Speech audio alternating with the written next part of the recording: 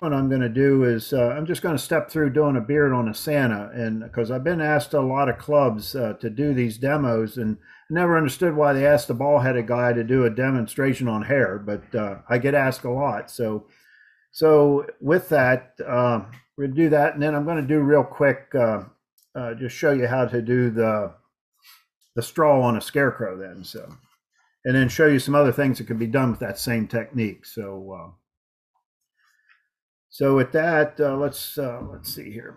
All right. So when I do beards on my Santas, here's one that's finished. That's not the best example.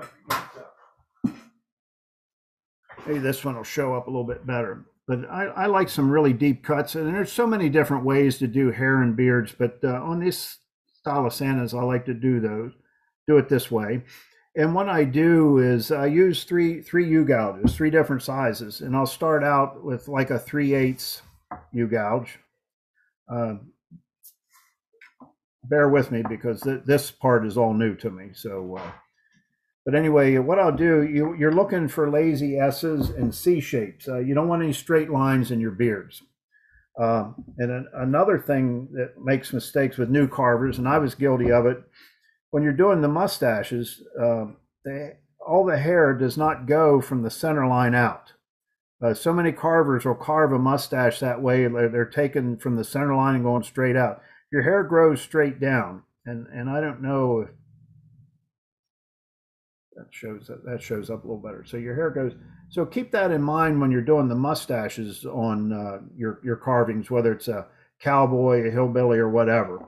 But there again, what you're looking for is lazy S's, C shapes, that type stuff, no straight lines. So I'll start, and what I have here is about a 3/8 gouge. This one just happens to be a Drake number 9.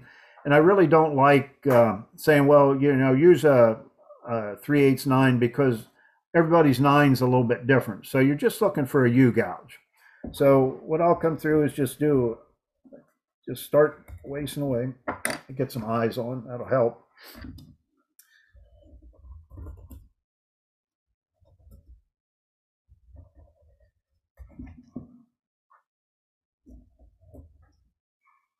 Then I like to come down and break the edges on there because I don't want any straight lines coming across the bottom of the beard.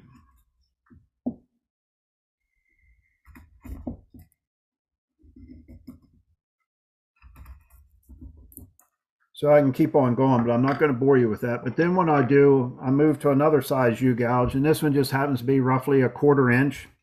And then if I see flat spots, I'm going to go break them up. I'll go even inside the same channels that I was already in. If I see what's looking like a real long line coming down, like right in here, that's kind of still looking pretty straight. I can come back through and break that up. Just like I say, just random. Bring them down and break up the flat spots. You want to just try to get rid of as many of the flat spots as you can.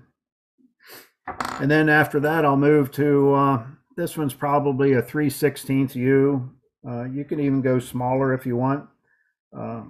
Just go through and just start adding more. Go back in the same grooves you were just in, make it a little deeper.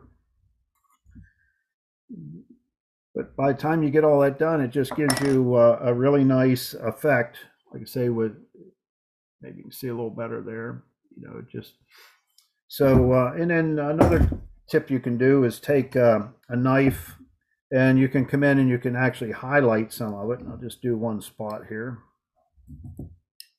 You could use a V tool for this too, but I use knife a lot. But you can see the little shadow that threw in there.